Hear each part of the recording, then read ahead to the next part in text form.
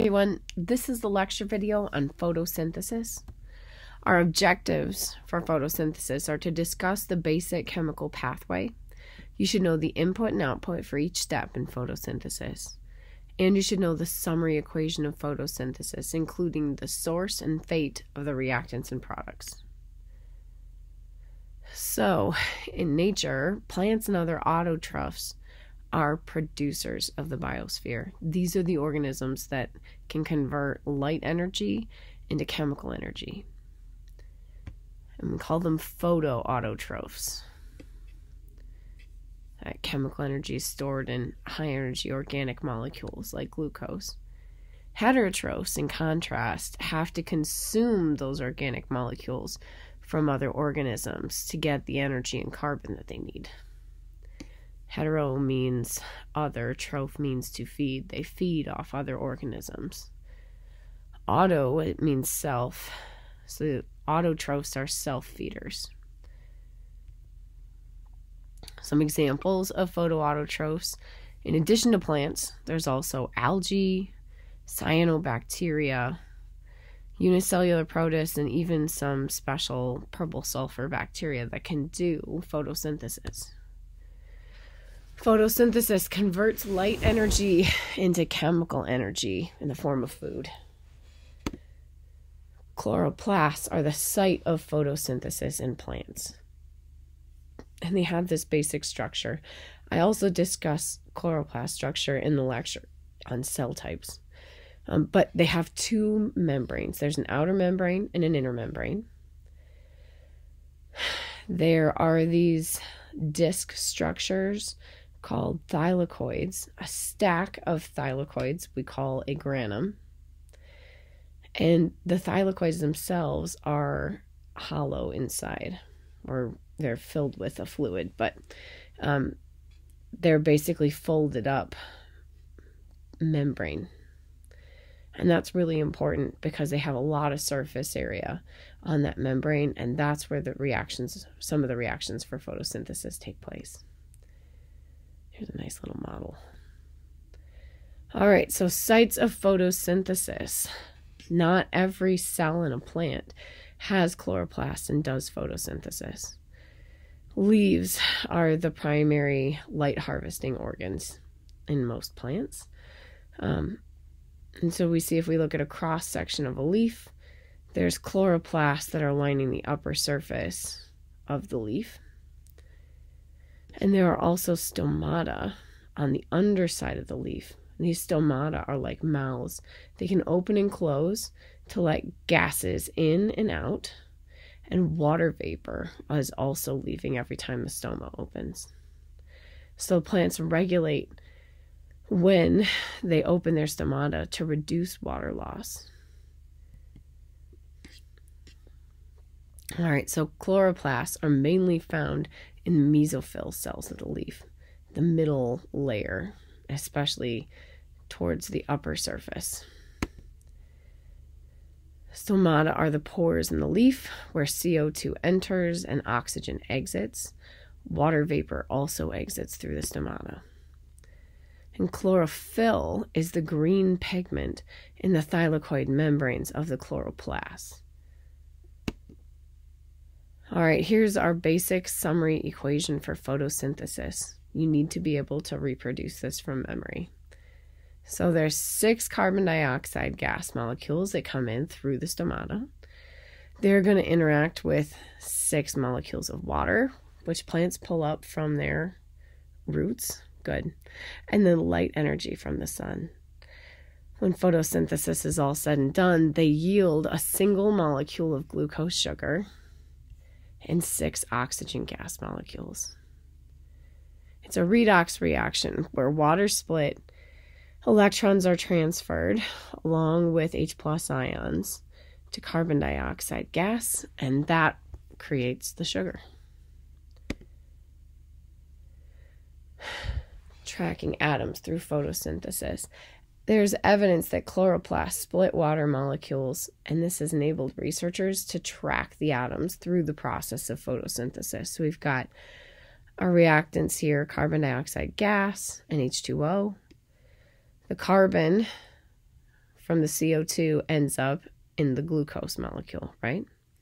There's also oxygen in the CO2. Some of that ends up on glucose. Some of that oxygen ends up in water. The water molecule that gets is a reactant for photosynthesis. Gets the hydrogens go to the glucose, hydrogens go to making more water, and the oxygen here is what produces the oxygen gas. All right, so you should have a photosynthesis model that looks very similar to this diagram. Please follow along and fill it in as we talk about what's happening. So photosynthesis is broken down into two major types of reactions. There are light-dependent reactions. That's the photo part, right? So here's where the light comes in. These are the light reactions. They occur in that thylakoid membrane. And then the second part is the Calvin cycle, or the light-independent reactions. These are reactions that don't require sunlight to occur at the moment, but they have to have the light-dependent reactions occur first before the light-independent reactions of the Calvin cycle can happen. And this is where the synthesis occurs. This is where the glucose sugar gets made. So the light-dependent reactions convert solar energy to chemical energy in the form of ATP and NADPH. ATP is adenosine triphosphate. This is the energy currency in a cell. This is what it takes to get work done in a living cell. And NADPH, this is an electron carrier molecule. All right, so first let's talk just a moment about the nature of sunlight. So we know light is a form of energy, and it's a type of electromagnetic radiation. The shorter the wavelength, lambda, the higher the energy it has. Visible light can be detected by the human eye. Light can be reflected, it can transmit through something, or it can be absorbed by a surface. So this is the electromagnetic spectrum. Remember, we said the shorter the wavelength, so the further we go to the left, the more energy something has. And the further we go to the right, the longer the wavelength, the lower energy that energy has. Within this little narrow band here of light that human eyes can perceive, we have shorter wavelength, higher energy purple light, all the way through the rainbow up to red light, has the longest wavelength of visible light and the lowest amount of energy. Now, if you've ever heard of like infrared cameras, these are cameras that depict heat, right? So heat is the next level on the spectrum that our eyes can't detect it, but our bodies can sense heat, right?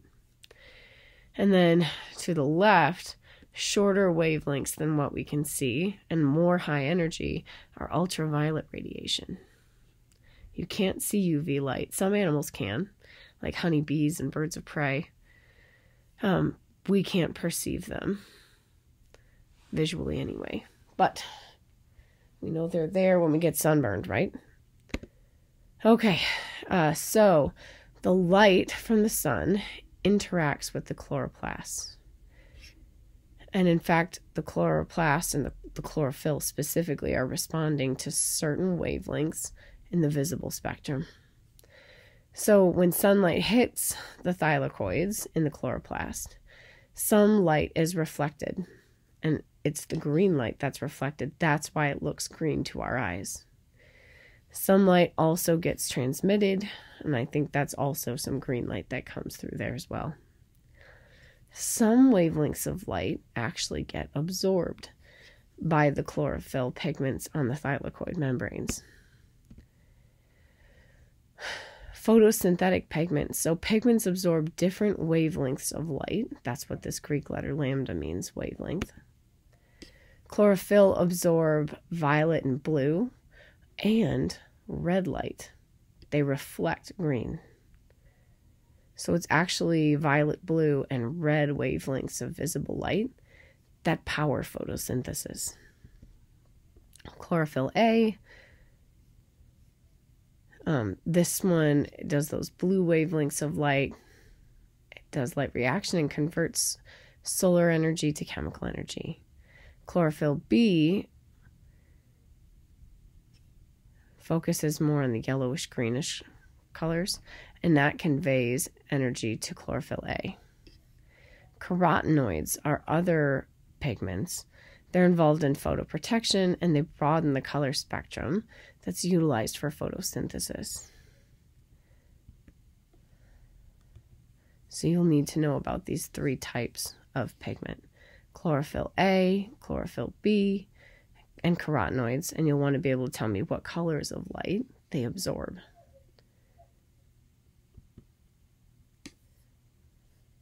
All right, so for results, let's look at the wavelengths of light that these different pigments absorb.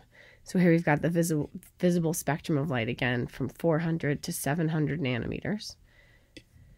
And we see chlorophyll A has peak absorbance right here, this purplish blue color. And it also has a second peak down here in kind of a reddish orange light. Chlorophyll B absorbs more blue light, and it has a second peak in the more like straight up orange color. Carotenoids have two peaks here of absorbance in blue and green light. So all these places where these peaks are high, those are colors of light that can be used and harvested by these pigments for photosynthesis. Now, let's talk about the chemical reactions themselves. So electrons in the chlorophyll molecule are excited by the absorption of light. So the higher it is in this model, the more energy the electrons have. So we have a photon, a particle of light, that strikes the chlorophyll molecule in the chloroplast. Kind of like a trampoline, that's going to excite this electron and shoot it up to an excited energy state. As that electron falls back down to its ground state, it will release heat energy and a photon, so fluorescence. And we can see fluorescence is when chemicals glow.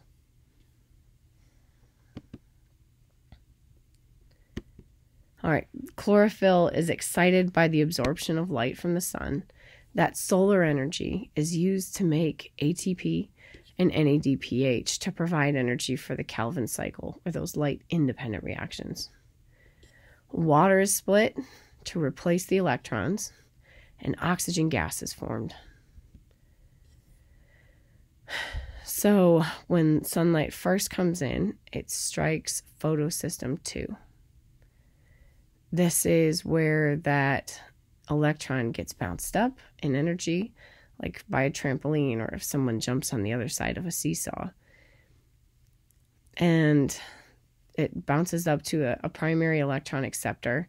It's going to bounce down an electron transport chain here and produce some ATP. And then it's going to go to photosystem 1, where it gets bounced up again to an even higher, more excited energy state. And it bounces down a second electron transport chain, where the electron is harvested on NADPH. So solar energy comes in, we get ATP out and NADPH out, which is going to carry the electron on to the light-independent reactions that come next in the Calvin cycle. Here's a mechanical analogy. If you think of that photon coming in, striking one side of a seesaw, it causes that electron to be bounced up in energy. It rolls downhill, losing energy, but that energy does work along the way and produces ATP, which cells can use to get work done. The electron comes here, another photon strikes it, and it excites it again, and it gets put into a bucket, an electron carrier. All right, both cell respiration and photosynthesis use chemiosmosis to generate ATP. And it happens in the membranes of the thylakoid and the membrane of the mitochondria here. Same same process. For a more detailed explanation of chemiosmosis, watch the cell respiration lecture video. All right, so what I'd like you to do now is pause and write a short summary of the light reactions. What's the function of the light-dependent reactions? Where does it occur? What are the products of the light-dependent reactions? And, well, you don't know how they relate to the Calvin cycle yet. Circle back to that one. When you're ready, you can move on. All right, next we're going to talk about the Calvin cycle, or the light-independent reactions. They use the ATP and NADPH from the light-dependent reactions to convert carbon dioxide gas into sugar. So the reactants are ATP, NADPH, and carbon dioxide gas. They produce a 3-carbon sugar called G3P. And you can see that here. So here comes in 3 carbon dioxide. 3 carbon dioxide gas molecules come in. They're reduced and produce 1 3-carbon molecule. What's left continues to cycle as more carbon dioxide gas comes in. So the light-dependent reactions are spitting out this G3P, a 3-carbon sugar. And if you remember back to our summary equation for photosynthesis, glucose sugar has 6 carbons. So I think you can probably make a prediction about what's going to happen with those G3P molecules to get up to a 6-carbon molecule. Pause again. What I'd like you to do is answer, what's the main function of the Calvin cycle? Where does it occur? What are the reactants and the products?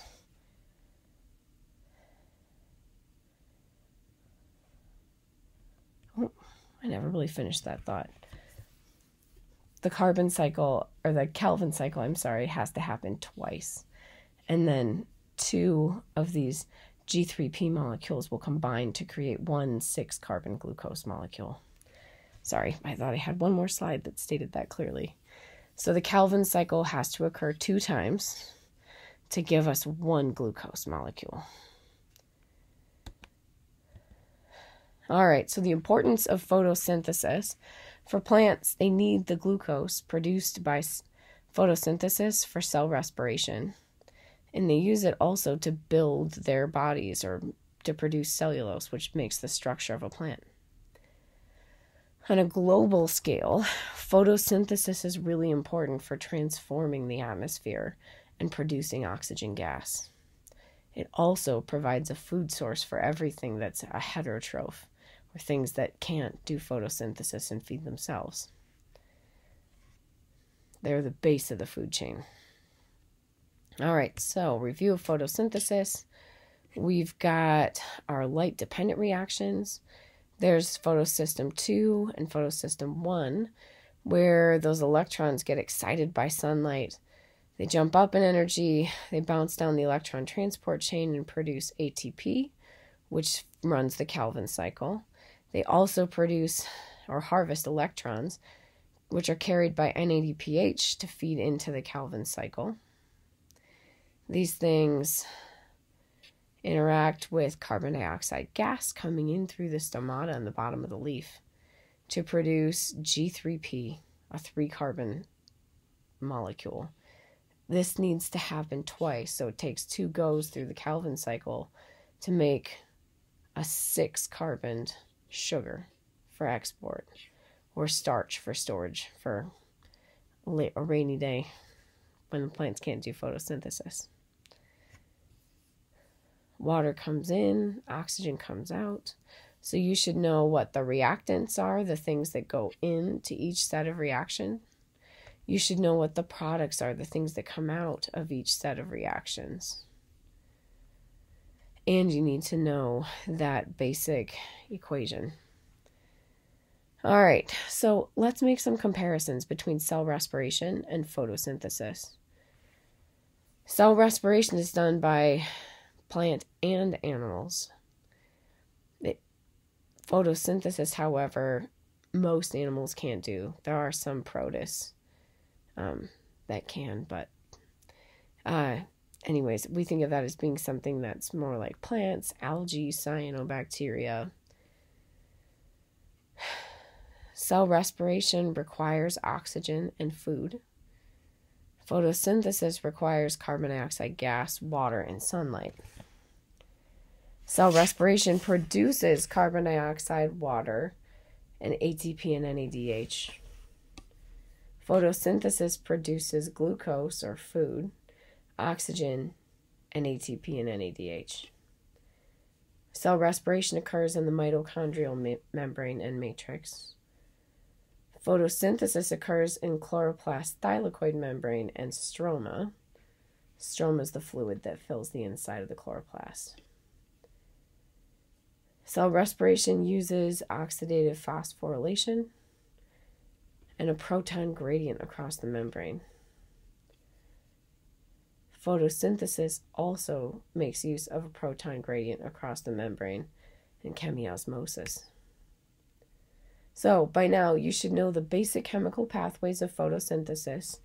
You'll need to know the input and output of each step, or the reactants and products at each step. In addition, you need to be able to produce that summary equation from memory. If you have any questions, make sure you jot them down, bring them to student office hours or class so we can chat about them. Thank you for watching.